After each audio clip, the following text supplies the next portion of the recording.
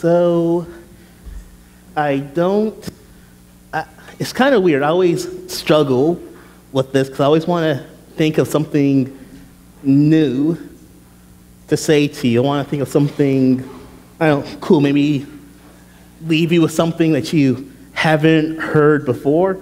And tonight isn't one of those nights. I don't want to say anything new to you. In fact, tonight I just want to remind you of things that you already know. I want to remind you of things that maybe you've forgotten, because I think we are a very forgetful people.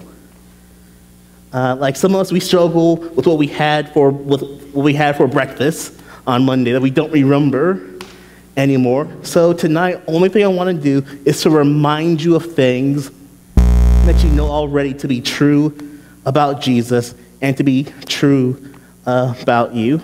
And the one thing I want to say is this. Being physically hungry is terrible. To starve to death physically is one of the worst deaths you can experience. And you know that already. You know that starvation is bad. I want to tell you, when I realized how bad dying of starvation is, I was in college. I was over at Liberty University, and I was in the library, and I was doing this research on Ethiopia, and I was reading about the starvation on the level of poverty in that country. And I remember I was reading the story about this photographer, and this is what happened. This guy, he's a photographer, and he goes to Ethiopia, and he sees this vulture. You guys know what a vulture is, right? What do vultures eat? They eat dead things. They go to carcasses. This vulture was plump. This vulture was fat. Like, the vulture was so fat, like he couldn't fly. Like, he was like walking, right? It was like he was at an all-you-can-eat buffet. And the thing that the vulture was walking after, it was this little girl. She was like 3 years old, and you can tell that she was starving because the guy, he took a picture. It was like a National Geographic magazine book, and you could tell this girl, she was just crawling, and this vulture was just walking behind this girl, and the guy took the picture of that little girl who was starving and that vulture that was fat, and he wept. He wept, and it says that years later he took his life because he saw the level of starvation in Ethiopia. He saw how bad it was in Africa, that he saw people literally starving to death, and it was something he couldn't get out of his mind.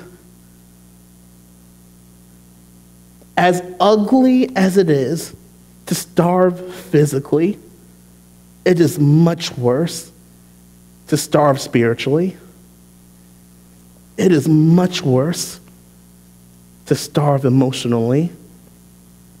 That as we go into John chapter 4, we're talking about being thirsty spiritually, and we're talking about being hungry spiritually. And last week we dealt with spiritual thirst, and we said that the answer to spiritual thirst is authentic worship of Jesus. Tonight we're going to find out how do we handle spiritual hunger. Pray with me one more time. Dear Jesus, as we go into your word, please meet us where we are. That as horrible as that picture is of that little girl who starved physically, you would stare at some of us and you would say it's just as bad. That spiritually we're no better off than she was. I pray tonight you would help us to see what we need to do to take care of our spiritual hunger and our emotional hunger. We give this prayer in your name. Amen. So if you have your Bibles, go to John chapter 4. And if you're in John chapter 4, it's going to be verse 27. So John 4, verse 27.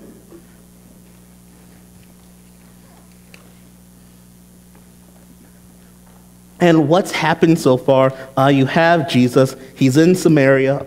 He's talking to the woman at the well. They have this discussion about spiritual thirst, and then she realizes that Jesus is the Messiah, and that brings us over to verse 27. So John chapter 4, verse 27, and it says this. At this point, his disciples came, and they were amazed that he had been speaking with a woman. Yet no one said, "What do you seek?" or "Why do you speak with her?" So the woman left her water pot and went into the city and said to the men, "Come see a man who told me all the things that I have done. This is not the Christ, is it?" Then they went out of the city and were coming to him.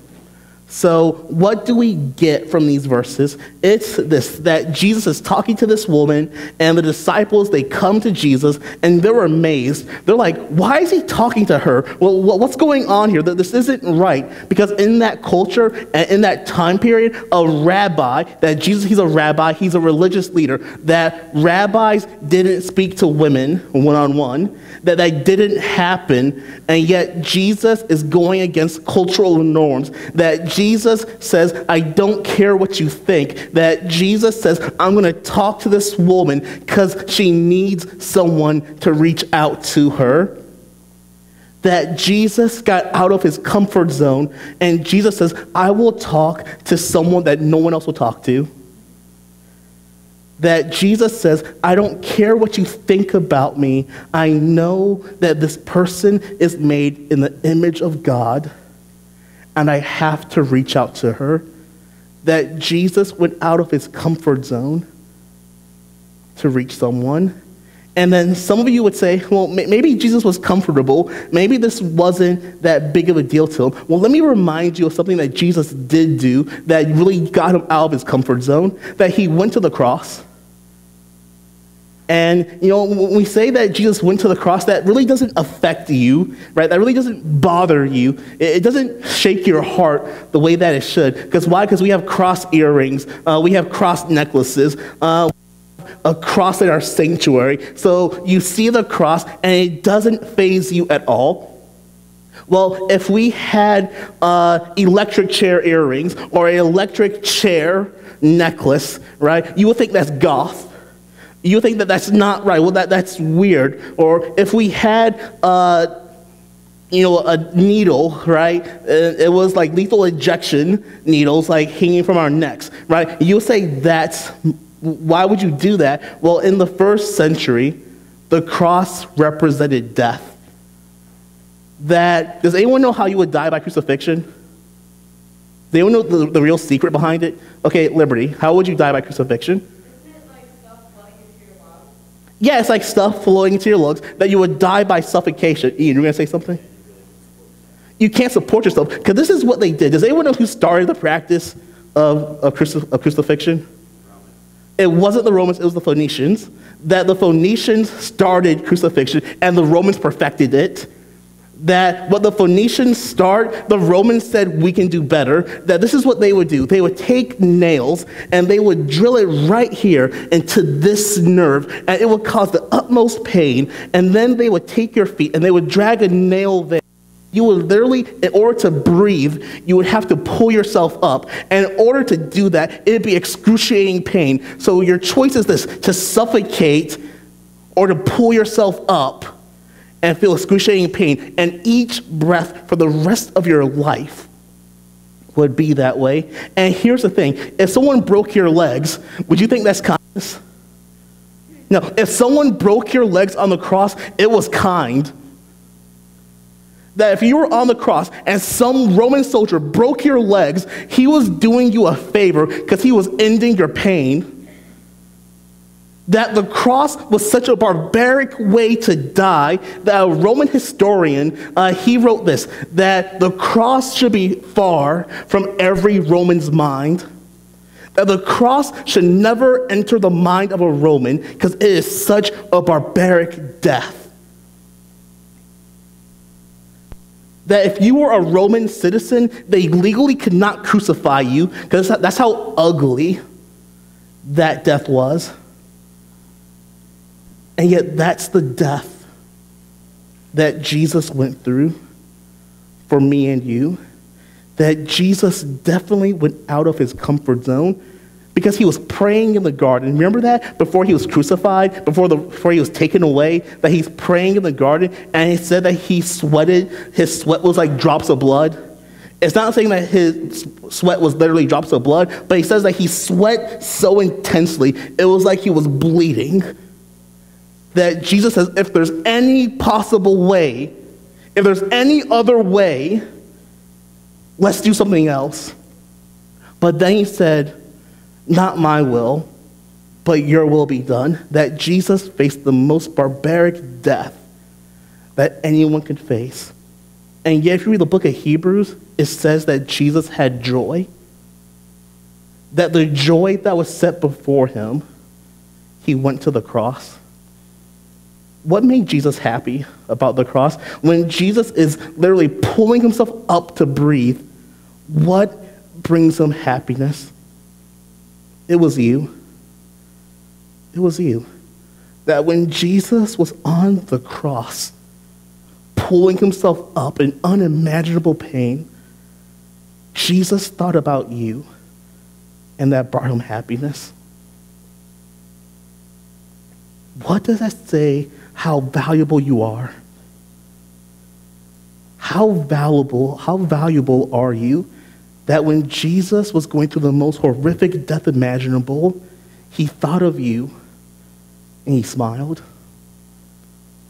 That you mean a lot to Jesus, that your self-worth is found in Christ, that some of you, you don't think anyone loves you, you don't think anyone cares about you, yet Jesus says you are worth the most painful death imaginable. You are worth it. Like I said, I don't want to say anything new to you tonight. I just want to remind you of things you already know. That Jesus says you are so valuable that Jesus went out of his comfort zone for you. Which brings this question, what about us? What about me? What about you? Or are we willing to get out of our comfort zone for Jesus? What does that look like, getting out of your comfort zone for Jesus? It would look like this. You know when someone's getting picked on and someone's getting bullied, instead of you just going into the crowd, that you would say, no, that's not right. That you would stand up for other people that no one stands up for. Getting out of your comfort zone, for some of you, that means signing up and going to Urban Hope. Can I tell you, Urban Hope is not my comfort zone. There's nothing comfortable about it for me, and that's why I need to go. That going up to a homeless man and talking to him about the gospel is one of the last things I want to do, and yet Jesus is there. That Jesus encourages me and you to get out of our comfort zone and meet him there. That verse we read before I got up here, it was Jesus walking on the water, and the disciples, they're all in this boat, and they are terrified. They think it's a ghost they're seeing, right, walking on the water, and yet Jesus says, it's me, right? It's me. Don't be afraid. And Peter said, if it's you, let me come out and talk to you. Let me walk over to you. And Jesus says, come. Right? That all the disciples are scared, and yet only one disciple is willing to get out of the boat to meet Jesus, to get out of his comfort zone. That some of you, you don't feel close to Christ at all, and here's why. It's not that you're not saved. You're saved, but you don't leave your comfort zone. That when you first get saved, Jesus meets you where you're at. Wherever you are, Jesus will meet you where you're at to save your soul, to save your life, right? So you're close to Jesus, and then Jesus, he wants you to grow. So Jesus, he starts saying, hey, let's go this way. Hey, let's go here. And you're trying to say, I'd rather not go there, right? Can we just stay here? I feel safe here. And yet Jesus says, I'm right here, outside of your comfort zone. Will you meet me? And here's the wonderful thing. When Peter got out of the boat, and as he was walking on the water, did he fall in? Yeah, Peter failed. Peter failed. But yet Jesus was right there to pick him up. It's okay to fail getting out of your comfort zone because Jesus is there to meet you. The question is, are you willing to do it or not? And this doesn't mean doing stupid things for Jesus, right? Because sometimes some people, you think that getting out of your comfort zone is just being this risk taker that doesn't think of anything. Well, that's not it either. When Jesus encountered the devil in the wilderness, Satan took Jesus to the highest part of the temple, and he says, if you truly are the Son of God, throw yourself off this temple. And Jesus says, it is written, you shall not put the Lord your God to the test.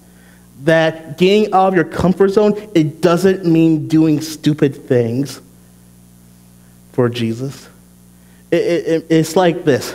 If a van shows up, right? If a white van shows up and it says, hey, can you help me? Well, it's probably not the Copes van, right? Because if there's a white van and it's not the Copes and a guy says, hey, can you help me? Don't go to the van, right? Don't do stupid things for Jesus. It means this, though. It means the Holy Spirit leads you, right?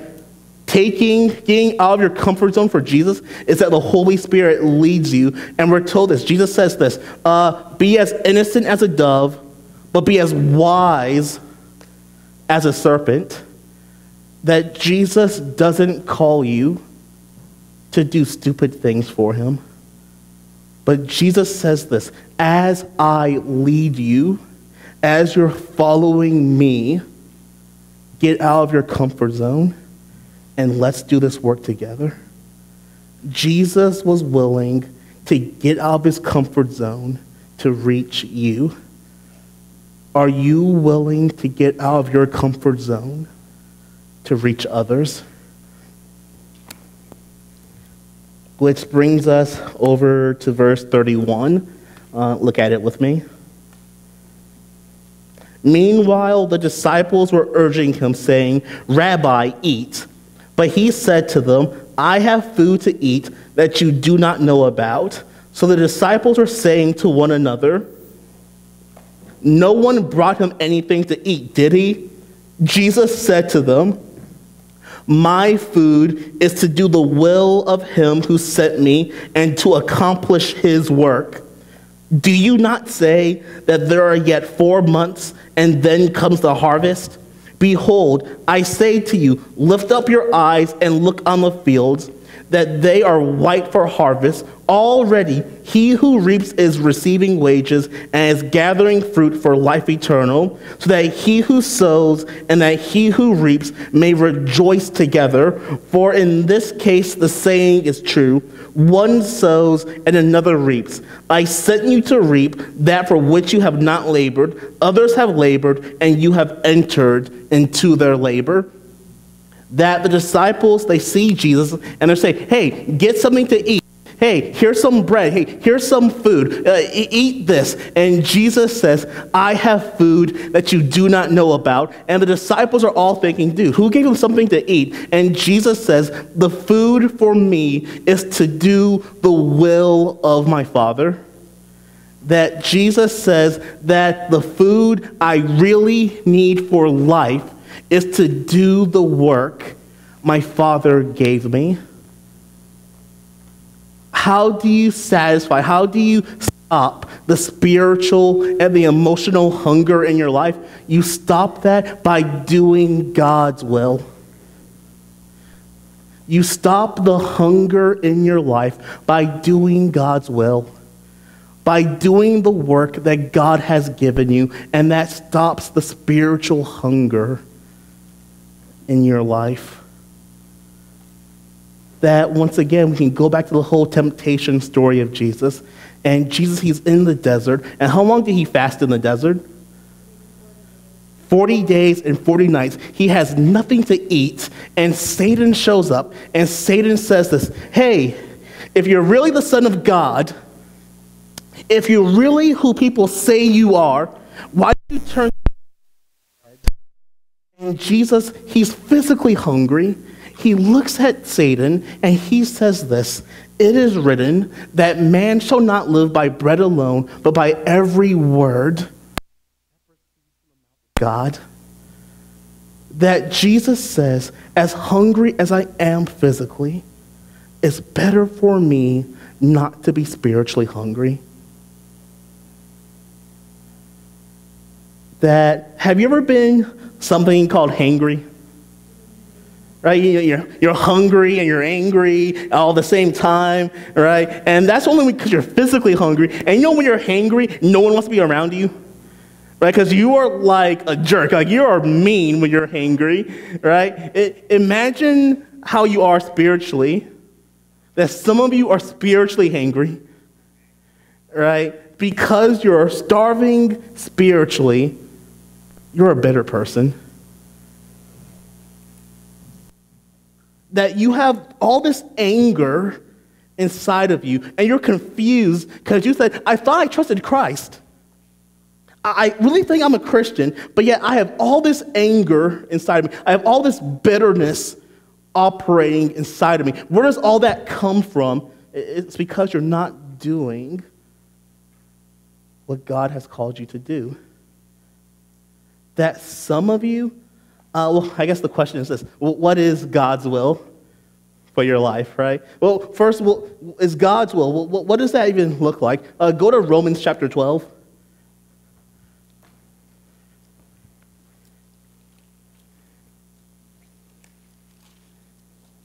And look over at verses 1 and 2. Romans chapter 12, verses 1 and verse 2.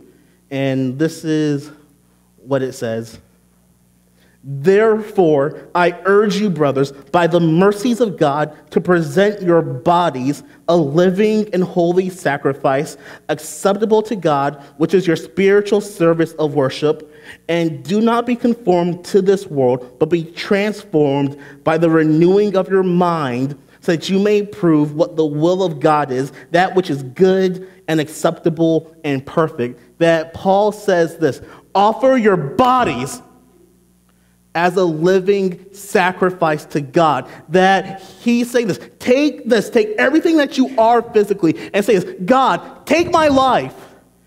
God, use me, right? God, do something with my life that I can't. Have you done that? Once again, this is nothing new. I'm simply reminding you of things you already know to be true, that your life should be given to the service of God. And then Paul says this, if you give your life over to God, Paul says this about God's will. He says that God's will, it's good, it's acceptable, it's perfect. That God's individual will for your life, God's plan for your life, what God wants to do in your life, what God wants to accomplish in your life as an individual, it's good, it's acceptable, it's perfect. So once again, how do you discover this? How do you discover God's will for you? It's two things you have to do.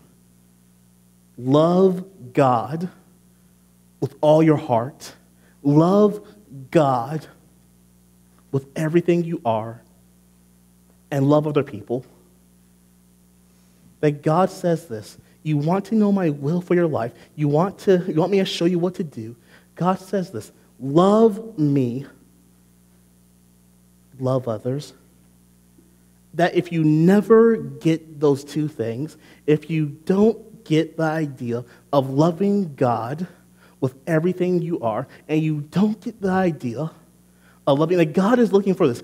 God is looking for people that will love him, and God is looking for people that will love others. If you don't get those two things, you'll never get God.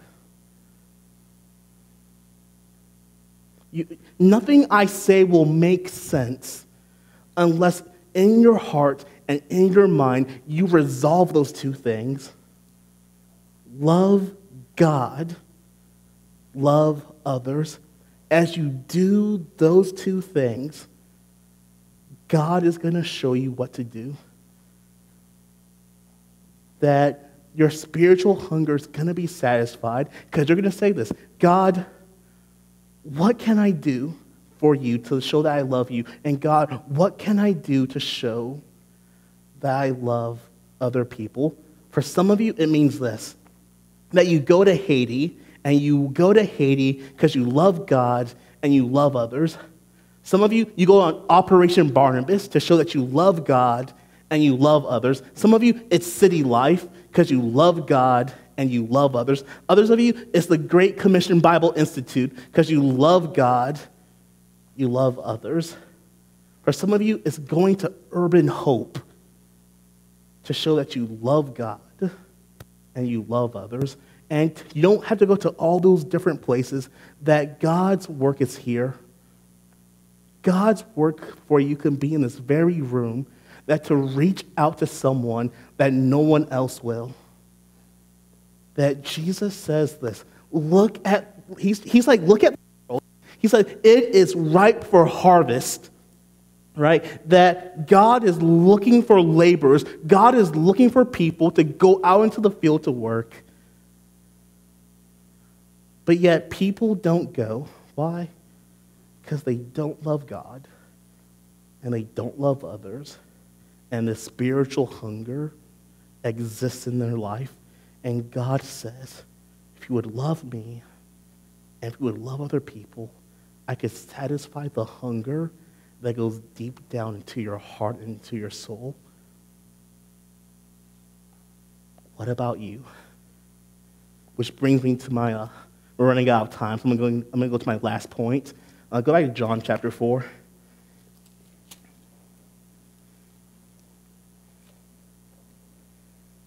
And look over in verse 39.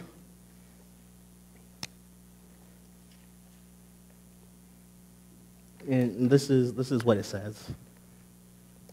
From that city, many of the Samaritans believed in him because of the word of the woman who testified, "He told me all the things that I have done." So when the Samaritans came to Jesus, they were asking him to stay with them, and he stayed there 2 more days. Many more believed because of his word, and they were saying to the woman, "It is no longer because of what you said that we believe, for we have heard for ourselves and know that this one is indeed the Savior of the world." That this woman, when we first meet her in John chapter 4, she's an outcast. She's the wrong gender. She's the wrong religion. She's an outcast to outcast, that no one wants to talk to her, that people say, "Get away from me," that she has to do life by herself. She meets Jesus, and in one conversation, Jesus radically transforms her life. That this woman that was an outcast, she goes into the city, and she shares Jesus with others, and the whole city ends up believing in Jesus because of this woman who was an outcast, who was transformed by Jesus, and Jesus used greatly to save an entire city. For 2,000 years, Jesus has been saving people who have been spiritually thirsty and spiritually hungry, and he's been changing their lives. If Jesus would do that for a woman 2,000 years ago, would he not do that for you? That Jesus is looking at people today the same way he looked at that woman, and he says, "I changed her life. I can change your life too." That to stop the spiritual thirst in your life, you need authentic worship of who Jesus is. To stop the spiritual hunger in your life, you need to do the will of God.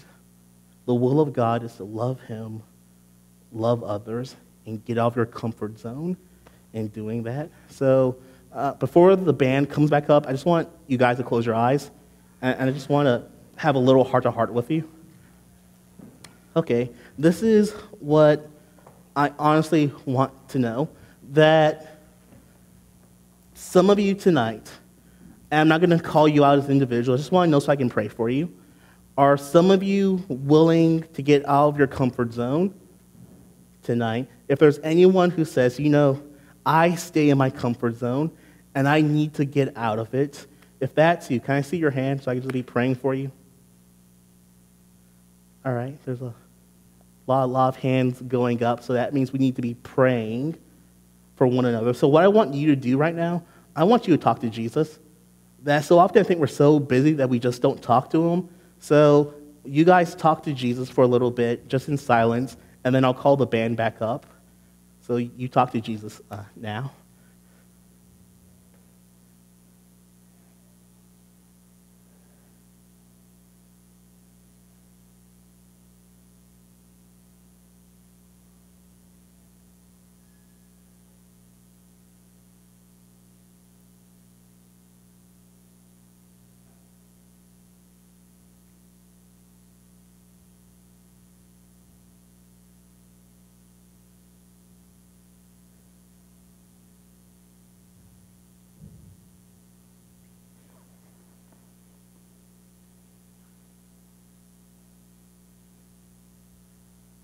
All right.